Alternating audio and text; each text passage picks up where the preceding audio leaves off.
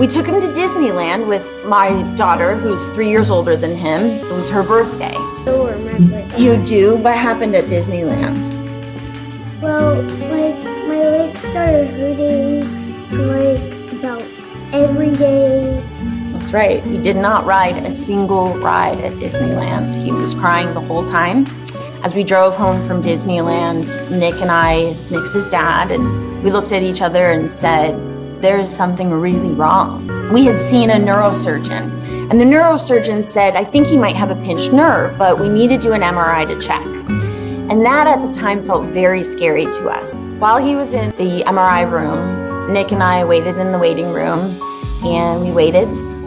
And then the tech came out and said, the radiologist wants to speak with you. They said, there's something really wrong with your son. We found a large tumor in his spine.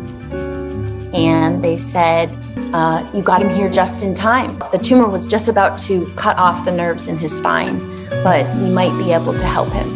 That was it. I mean, that was the start of the complete turmoil of our lives. You know, it just sort of turned our whole world upside down in an instant.